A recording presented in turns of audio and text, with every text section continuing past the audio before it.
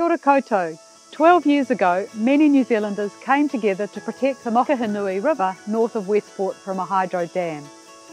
The dam would have flooded the river's dramatic gorge, its beach and rimu forests, and the homes of threatened species from whio to giant land snails.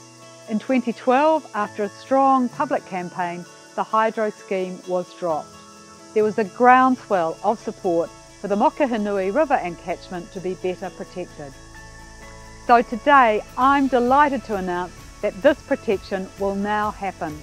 The government is adding more than 64,000 hectares in the Mokihinui catchment to Kahurangi National Park.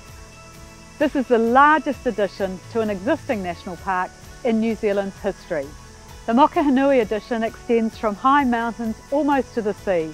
It's an area of natural riches that we want to protect for present and future generations. I acknowledge and thank Ngāti Waewae and Ngāi Tahu for their support as mana whenua. Wild places are so important, not only for our native plants and wildlife, but for our own health and well-being. We are so lucky here in Aotearoa to have wild nature.